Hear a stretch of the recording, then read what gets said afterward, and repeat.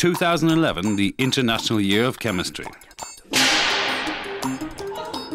A unique opportunity for the chemical community to put chemistry back on the map, to tell people about its achievements and to enthuse them about its creative future, to listen to people's needs and their hopes as we strive for a sustainable world.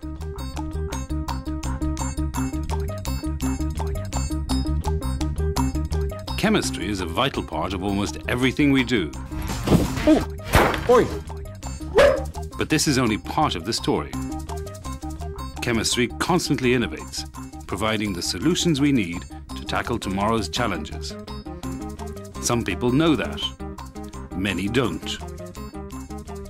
And that's why, all across Europe, our members are engaging with the public, with young people and their appetite for life and learning.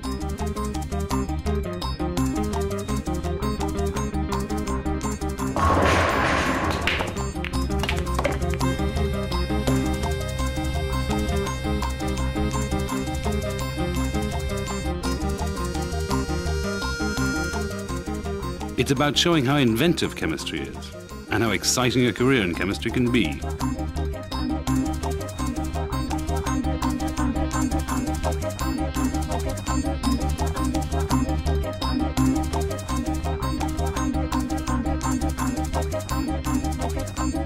It's about engaging with people as people. It's also about marveling and hoping, believing in our ability to face the toughest challenges ahead, feeding 9 billion people in 2050, ensuring access to water, sustainable mobility, and housing.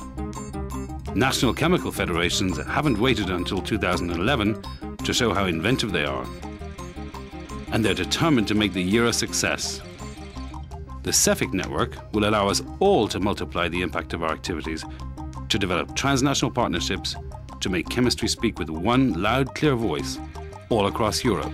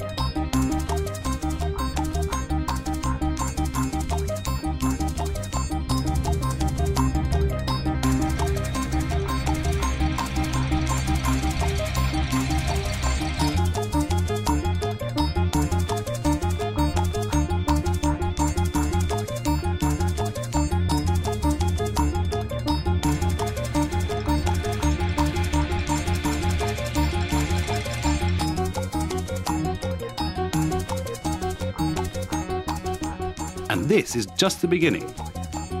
Today you're seeing what's happening in just a few countries in Europe. Watch this space. There'll be much more.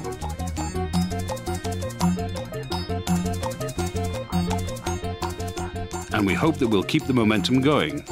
We hope that come the end of the year, we will all continue telling the story of chemistry and upholding its vital role in a sustainable future.